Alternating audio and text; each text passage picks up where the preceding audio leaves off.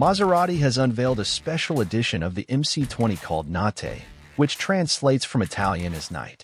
This special edition will be produced by the company in a limited edition of 50 units. The special MC20 was developed in collaboration with Andrea Bartolini, an experienced racing driver and former world champion in the GT1 class. He was entrusted with such tasks as tuning the sports car's chassis, as well as working with Maserati designers to create a unique look for the car. And I think they've done it. The main feature of this edition is its matte dark color. This black shade is complemented by a contrasting finish of matte white gold. The emblems, side logos, and the Maserati lettering are decorated with it. The same matte white gold effect is used on the 20-inch matte black wheels with 3-spoke design. Complementing the overall picture are the brake calipers, which are also in black. The carbon fiber aerodynamic components create a dynamic car effect.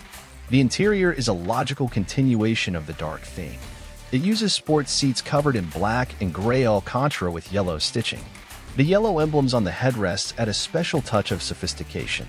The Alcantara-wrapped steering wheel has carbon fiber inserts, and an exclusive metal plate with the inscription Una di 50, which translates to 1 in 50, will remind you that this is a limited edition. Technically, the MC20 Notte does not differ from the standard model. It uses the same 3-liter twin-turbocharged V6 with 630 horsepower, 730 Nm of torque. But the first 100th coupe spin 2.9 seconds and is able to reach a speed of 325 km/h. The exclusive edition is available for order worldwide. Although Maserati does not give the exact cost of the novelty, but we can assume that the special edition will cost significantly more than the standard MC20. In addition, owners of the special MC20 will have the privilege of being invited to a special track event organized by Maserati to test drive their new supercar.